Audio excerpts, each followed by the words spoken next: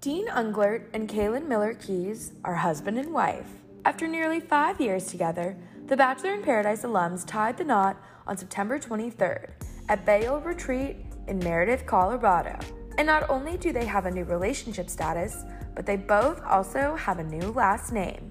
The couple revealed to People that they are both changing their last names to Bell, Dean's late mother's maiden name, who died of breast cancer when he was a teenager.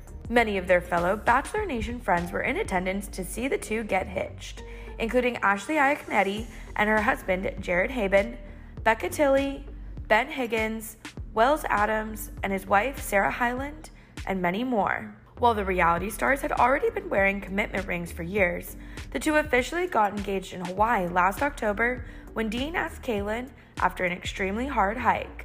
Then, in December 2022, the 28-year-old former pageant queen asked Dean to marry her while they went horseback riding. Access Hollywood chatted with Caelynn in September 2019, and she opened up about how her beau challenges her in the best way possible. I'm very happy. I'm the happiest that I've ever been in a relationship, like honestly.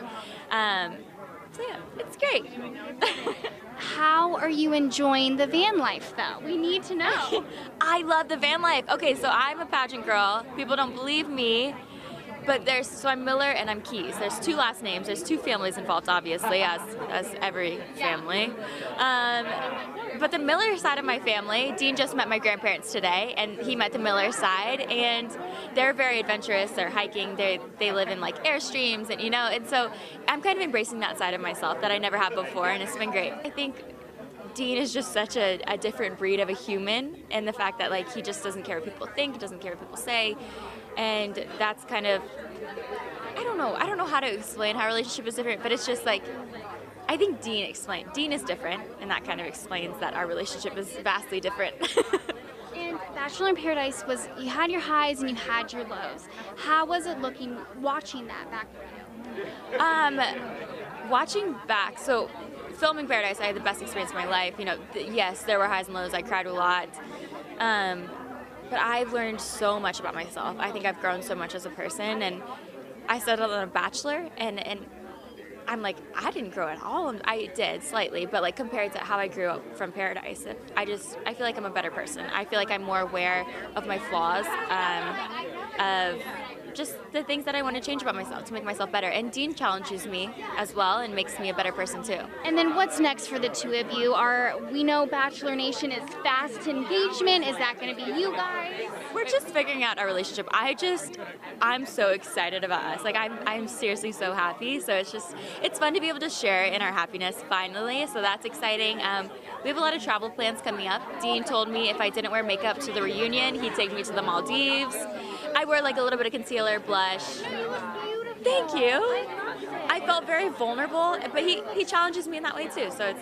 Wait, I love that. A guy's telling you not to wear makeup is amazing. And as a girl who did pageants for so long, it's like I thought I needed like everything, lashes, eyeliner, and now it's like I can just. Oh, thank you. He just has made me like accept myself. That same day, Dean also admitted to Access that he regretted ever saying he wouldn't date anyone ever again from Bachelor Nation, as Caelynn changed everything for the 32-year-old adventurer. A couple months ago, you told us that you would never date anyone from Bachelor Nation ever. Never again. Oh my God. And it's just like every day it's compounded even more and more. Why? None of these Bachelor relationships are real. Not a single one of them. I was very convicted in my statement too. I was like, it's never gonna happen. It's fake, it's never gonna happen, and here you are. Okay, let me ask you a question. Have you ever said anything that you ended up not meaning or regretting? Because I think that that's just a human trait that we all possess, that you say things and you're like, well, maybe I was wrong when I said that, you know what I mean? The thing that I regret most about the statement that I made was I didn't mean to discredit the relationships that are really genuine in Bachelor Nation, like a Joe and Kendall, Adam and Raven, Ashley and Jared, of course. There's a lot of very real relationships that I felt, in hindsight, very like bad-mouthing, I guess, but also just like they're really in love. And when someone within that same circle says bad things about the overarching idea of relationships from Bachelor Nation, it just looks bad on them, and I felt bad for like the scrutiny that they were receiving from me because of that. But you are now part of the Bachelor Nation relationship, Right. though. Do you think your relationship with Caelynn is up there with all the ones that you just said? In regards to what? Because Caelynn and my relationship is very new, of course, right? Like we're 2.5 months into our relationship, and things are going well.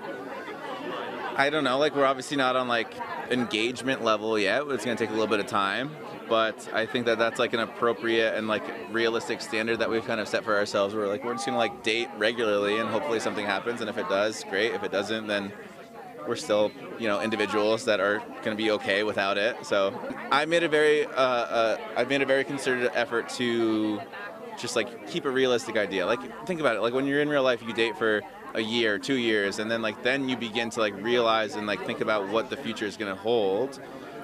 For the first 12 months of a relationship, like you're trying to figure out if you guys are compatible for like a lifelong partnership, right?